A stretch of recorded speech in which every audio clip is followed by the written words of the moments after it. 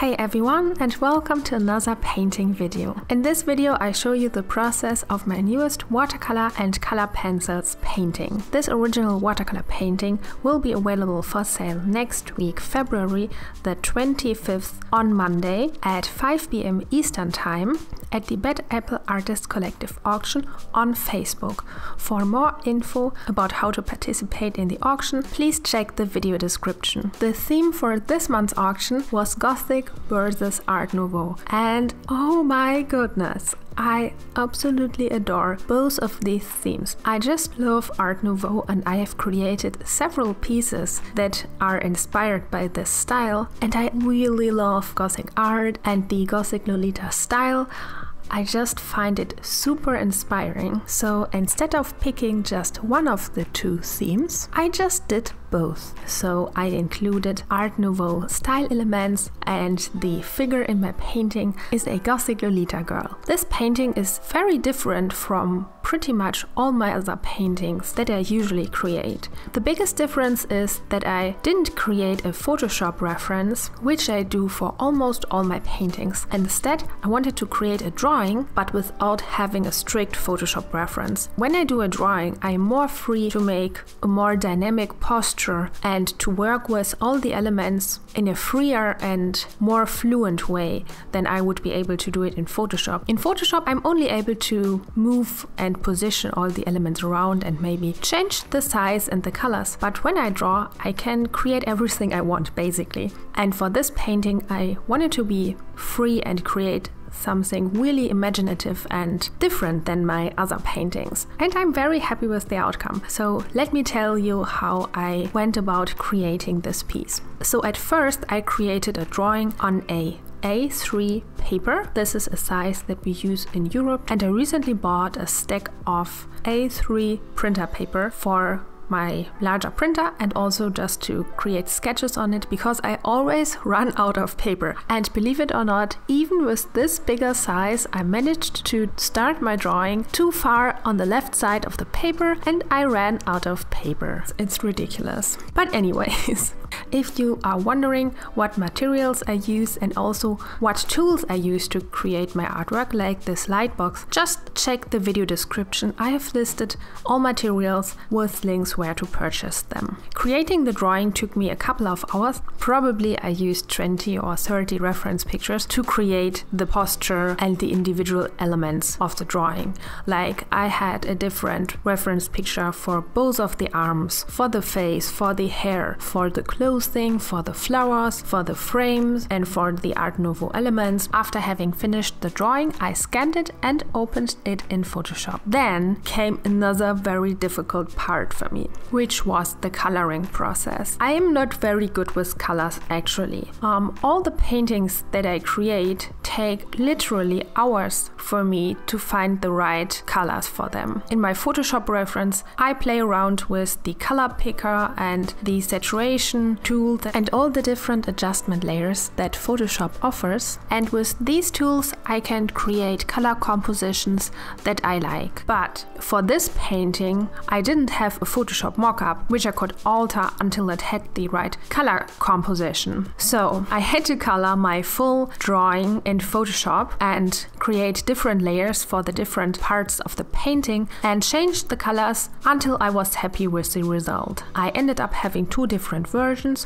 one with the model having blue hair and one with the model having yellow hair. And I decided for the blue-haired girl because I think she looks just so modern and kind of sci-fi like that I really adored this version more. The preparation part took me at least probably a day, so this was a lot of work just for the preparations. But then I wasn't finished yet. I still had to transfer my drawing onto my watercolor paper. And I completely changed my materials. For the watercolor paper, this time I used a cold press watercolor paper, 300 grams from Arches, which has a very rough surface and it allows me to make super perfect gradients. I love Fabriano paper and hot pressed paper for all my paintings that should look a little bit more realistically and on which I use a lot of color pencils. But for this painting, I wanted to have those perfect even gradients And I know that this is not really possible on Fabriano paper. I also made some tests with the paper before I started my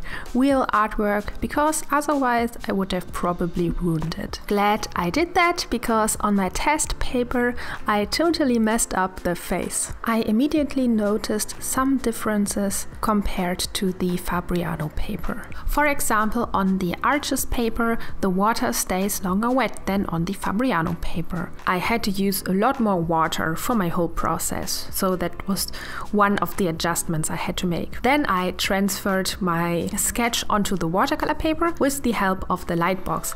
I ordered the lightbox one day before I did the sketch, and I was so glad that it arrived. And I am so excited, seriously, about this lightbox. I always thought that I wouldn't need one, but I didn't want to use transfer paper for this sketch because I wouldn't be able to make a very accurate sketch just with the graphite transfer paper, so I had to use the lightbox. And also with the lightbox I could do my sketch with color pencils, and for a very delicate and rather light watercolor painting the lines would be too dark for my taste, and I didn't want that, so I bought the lightbox. The R3 lightbox only cost me 50 euros, which for this size is very affordable. I have looked for lightboxes at Brückner in Germany, and they start, I think, at 80 euros, which is super overpriced in my opinion, so I was extremely happy that I found this lightbox on Amazon. And the cool thing is it has 3 different light options. It's extremely thin and lightweight. I'm just in love with this lightbox. I also have a link of it in the description of the video. It's also available in a smaller variant. For me, I just went with the larger size because I know that I will regret if I don't buy the larger one, because there will be a time that I will do a larger painting, and for this painting it already was large and it fit on the lightbox perfectly. Okay, enough of that. After having finished the drawing, I could finally start with the painting process. I started by filling in the face with a light variant of her skin color. With this kind of paper I noticed that you have more time to fill in an area before the water dries, which I found very helpful, but you need a lot of water.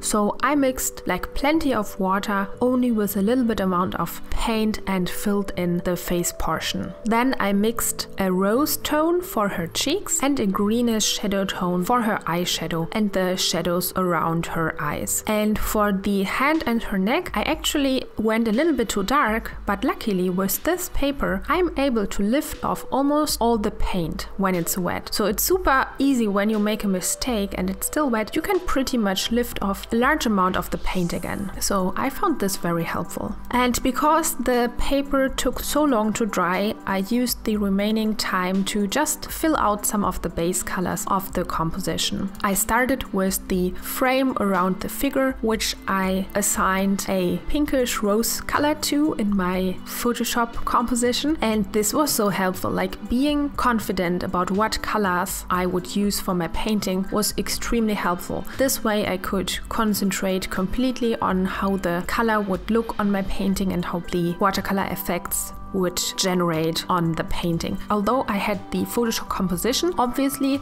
I didn't want my painting to look exactly like this messy thing that I created. So instead of following this strictly without thinking, I mixed the colors in a very light variant, and while I applied them to the paper, I also tried to alter them a little bit. So for example, for the rose tone, I would add a little bit of ochre or a little bit of magenta to just change it. Then I just randomly started at one part of the painting and decided to begin with painting the lace.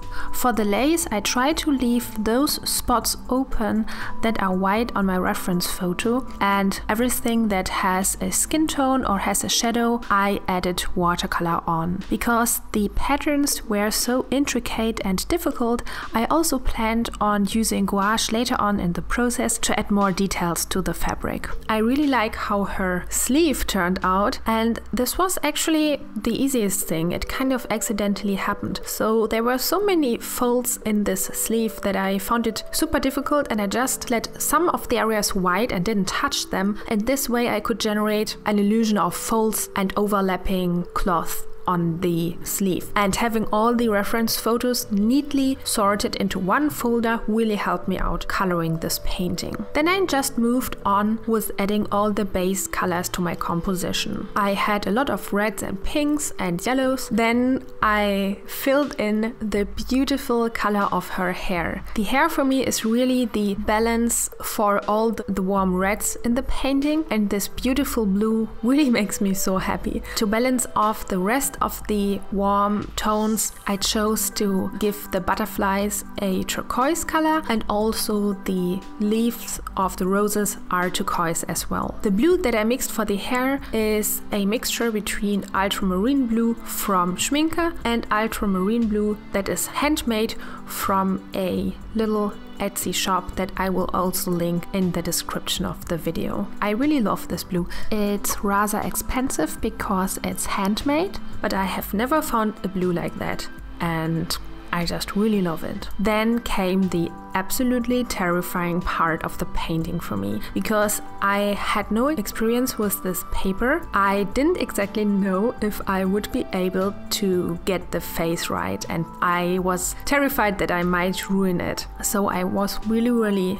careful, and I added a little bit less layers because I didn't want the face to have any abstract edges in it. I wanted it to be very smooth and having only even gradients. For the face as well, I used a reference picture, so I didn't made the shadows and the colors up, but I completely changed the features of the face. Having a photo reference as a base for your shades and coloring is super helpful, and for me it always makes my artwork better. Then I just added more details to the face and increased the shadows and the dark areas at the edges of the face, and I also used a small brush to work on the details on her eyes and the eyebrows, and I also gave her those beautiful pink eyes that I really love. Then I added the shades in her hair. For this I just imagined how the hair would fall. I had some references, but I just made those curls up and hoped that it would look good. Then I painted the flowers around her head, and after having filled in the major colors, I felt they weren't very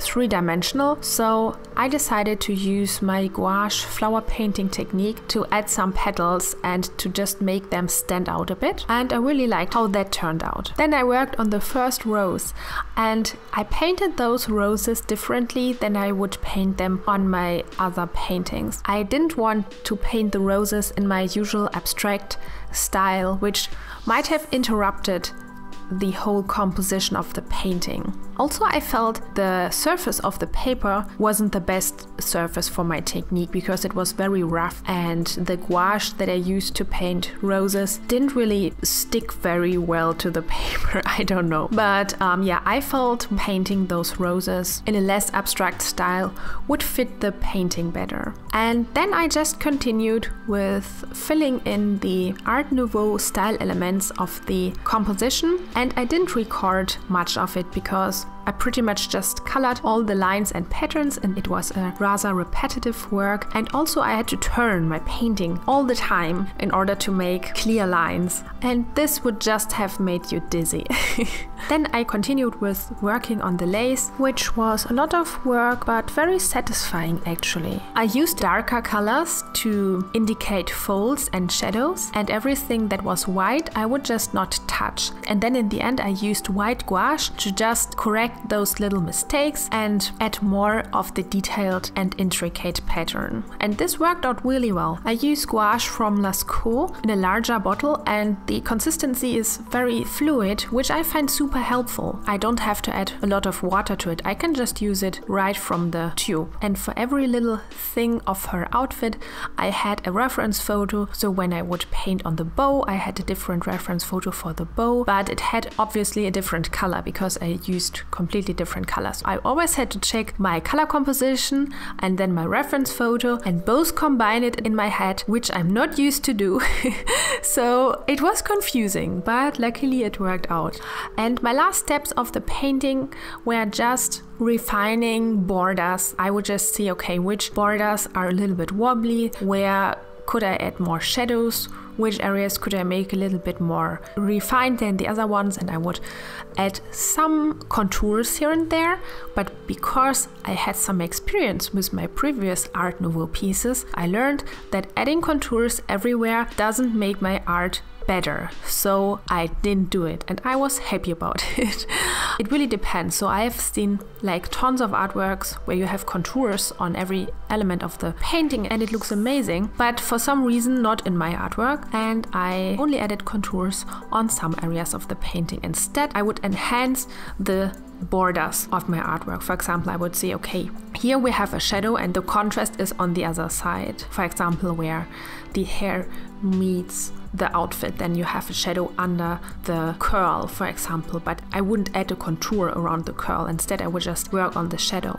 If that makes sense. It's a little bit complicated to explain. Yeah, so this is my artwork. I am extremely happy with how she turned out. I'm really in love with her. However, I don't have a name for her yet or a title. I was just so focused on creating this beautiful Gothic Lolita girl, and I wish to have a Japanese title for her, I think. Or maybe there's a Korean Gothic Lolita scene too. Or a French word too. I think an Asian or a French title would probably both fit equally well. If you have any ideas for title suggestions, please leave them in the comment section. I'm excited to see what your ideas are. And if you're interested in adopting her, again, I have all info down in the description for you. And I hope you liked the video and you found it helpful. It is always wonderful to read all your comments. I just wanted to thank you. You really make my day. I hope you are inspired, and I see you in the next one. Bye bye!